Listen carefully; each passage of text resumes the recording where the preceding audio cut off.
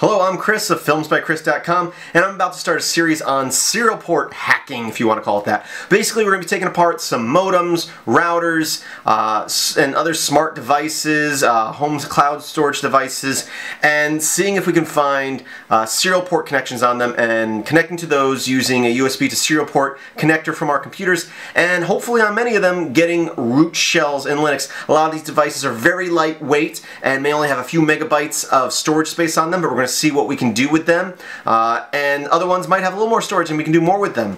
If there's a USB port on a lot of them, we can obviously use that as extra operating system area or just for file storage. So it's going to be fun. We're going to see what we can do. Most of these devices are already running Linux, and once we get a root shell on them with a decent version of BusyBox, there's pretty much nothing we can't do within hardware limitations.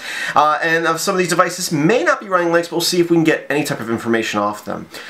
This is a topic that I just feel like I should be doing because a lot of times I've looked for videos on this sort of thing and they're very obscure, and I just want to be able to show you guys the basics, at least a little bit that I know. So be sure to check out the full playlist. If you're not already watching the playlist, there should be a link in the description or at the end of this video, hopefully, if I remember.